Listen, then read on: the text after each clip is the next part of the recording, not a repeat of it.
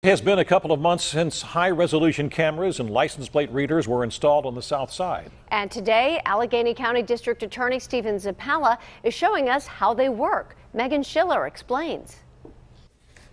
Prosecutors want you to know if you're up to no good in the south side, you'll likely be caught on camera. We counted at least 6 or 7 cameras alone on Mike and Tony's gyro shop.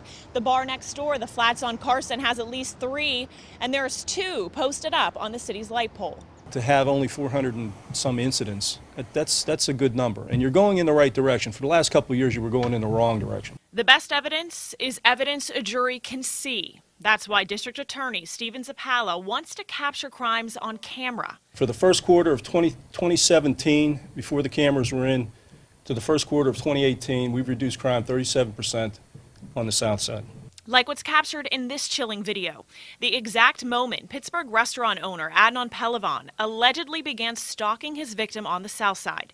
These cameras captured it all before he allegedly broke into the victim's home and sexually assaulted her.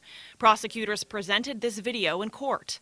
Or crazy moments like this one, caught on camera, a drunk motorcyclist allegedly assaulting 2 people. The undercover cops swiftly kicking his bike out from underneath him as the suspect tried to get away.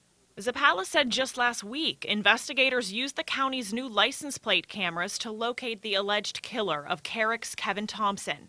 They spotted the white Cadillac on the cameras at Pioneer and West Liberty. The defendant in that case at some point stole the victim's car.